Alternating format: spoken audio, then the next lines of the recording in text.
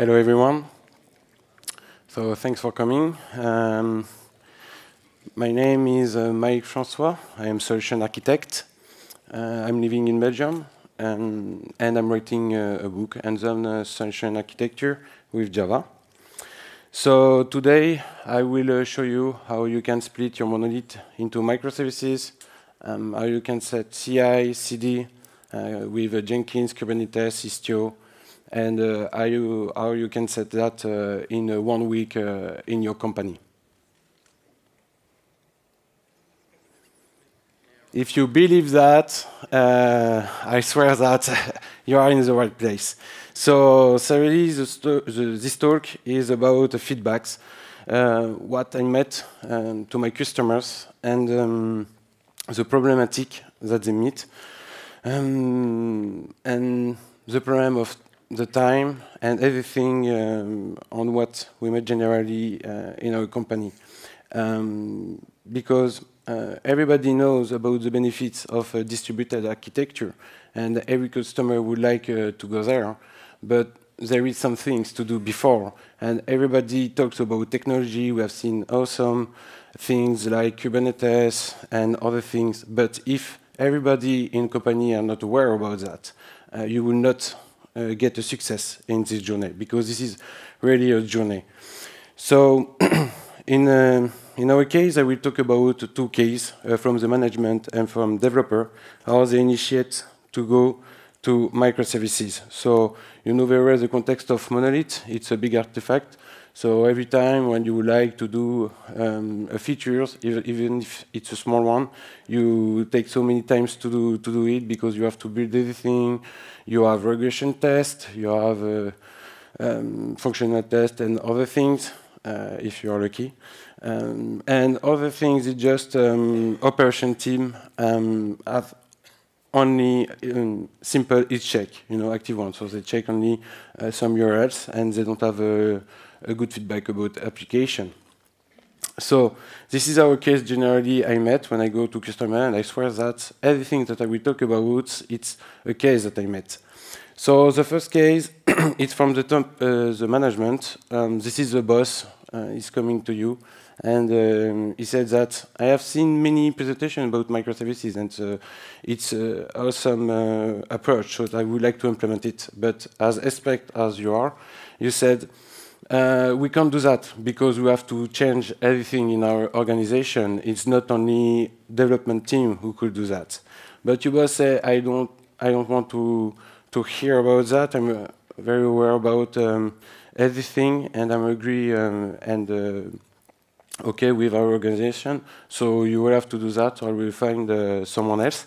So this is your boss, and you have to do it. So you will implement this, and most of the time, management teams think that you are a super developer. You can fix bugs, you can implement features, and why not? You can migrate also your monolith into microservices, and without to have a refactoring plan. But you know that as expert as you are, if you are alone to do that, you will get this result. You can do everything that you want. You can put every technologies. If everybody is not aware about this, you will have this kind of result. You will put some things, but you can't go. You can get benefits on what you implemented. So the second case, and you know it very well, is the hype-driven development. But what I like to talk about, it's more about hype man syndrome. And generally, you can recognize that because people talk with buzzword, or you can define, you can recognize it with bullshit bingo. They go to conference, they talk about a lot about this, and this is generally the loudest guy. I like this one, and I have a customer who they have this kind of configuration, simple team, 5 people. They work with Maven and Spring Core, and they come back from conference. They say, and we want to go to microservices. They say, yeah, and they ask to the developers to implement a solution in 6 months with hexagonal architecture, Kafka, event sourcing, secure REST with API gateway in 6 months without knowledge. So it was crazy, and it was a nightmare for them. So they have to roll back and to do it by steps. And I will show you the approach that I'm using when I go to customer. So anyway, in both cases, you do it because you have to do it. And you push your first microservices in production, and congratulations, everybody is happy. So you have your first microservices with a simple list check, power monitoring. And what people don't think about when they start this journey on the side, it's after several releases, it looks like that. And it's very funny because when you have a problem, you know, when we ask a support, it looks like that, because you have to log to each server, you have to scrap logs, and you will have to find patterns. So, yeah, definitively it looks like that, you know. I will not to do that anymore. So, the approach, what I'm doing generally when I go to customer, and Martin Fowler talk about this also, these kind of things, it's atomic evolutionary steps. What does it mean? It's just every concern, every responsibilities in our context, in our company, we split it in blocks and in units, and we work on it step by step. So first of all, we do assessment. So we check how it is. And the other part that a lot of people don't think about is just the knowledge also. Because every evolution, every change should be linked to a training plan. And to get grade on this, we work with maturity levels, and we can know where we can work efficiently to get a quick win and a quick fix. So based on that, first of all, we do a segregation of concern with a simple concern for every environment. We do a governance plan.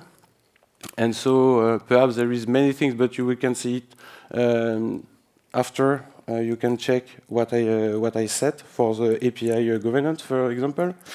And also, you have your training plan that you have to link to involve your team on each part, because it's very important that to link this and that everybody understands what you are doing and to maintain after, because if there is only one person who does that, you know it very well, it's a risk.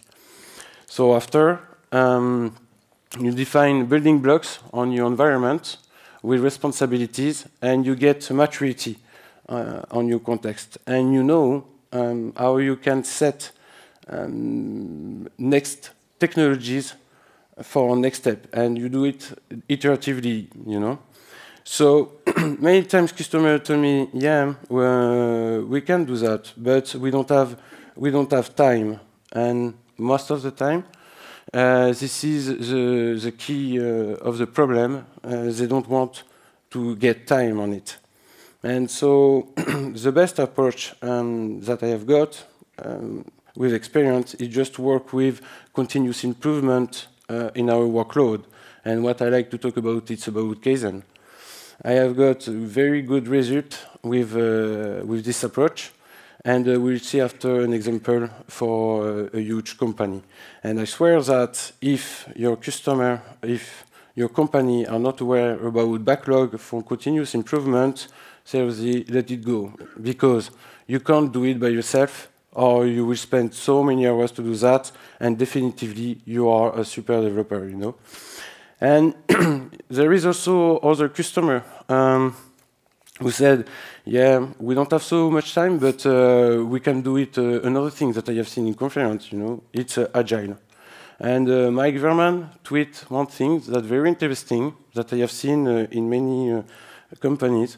It's just Scrum, it's a waterfall, but we don't have time for analysis. Kanban is a Scrum, but we don't have time for sprint planning. And Agile means we have no process, but we do use Jira extensively. And I swear that it is true.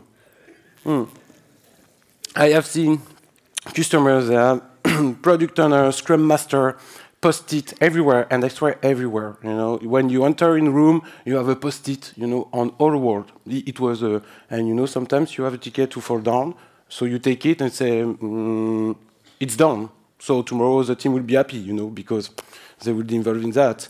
But they didn't let time for analysis and to do a clear roadmap for this step.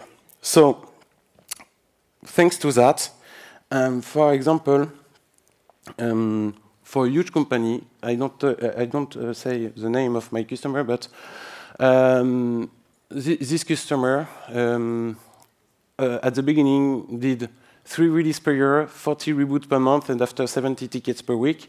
After, with continuous improvement workload, they have got 1 release every 2 weeks, 2 reboots per month, and 5 tickets per week. What does it mean? It's just the team dedicated to support could work more on continuous improvement and could work on the part to go to microservices after, when they are ready, when everything is stabilized.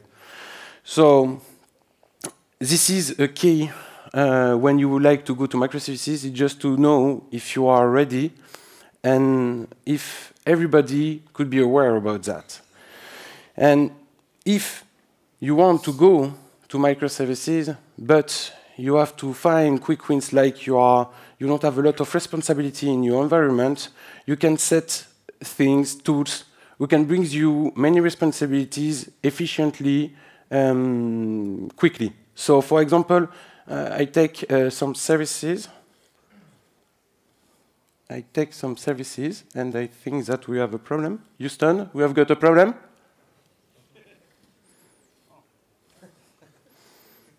Next. So this line, yeah, I don't know what's going on. Just gone? Yeah, I know. So we can put, for example, if you have a service, you have to abstract your environment. Okay. So you got it? Yeah. Yeah. So you can put some tools to bring you many responsibility. For example, if you don't have centralized logging or security or simple, if you have a simple check, you can put API gateway and start to abstract your environment. Because the infrastructure and provisioning is the key things for microservices. You know that, but this quickie is to say, seriously, you have to think about it, and before to start to use technologies, we know that we like so much to use the last one. We have to think before if we are ready for that. So, for example, here you can put API gateway, for example, Kong, and you get a traffic control. You can get authentication, analytics. It's check. You can do blue-green development, blue-green deployment. So with this approach, you can set it in several weeks, you know, and you got everything that you missed before, and you start step by step to go to microservices. So this is the cookie. So I didn't have a lot of time to explain you everything about the approach, what we do with our customer. But you can check our methodology about atomic evolutionary steps.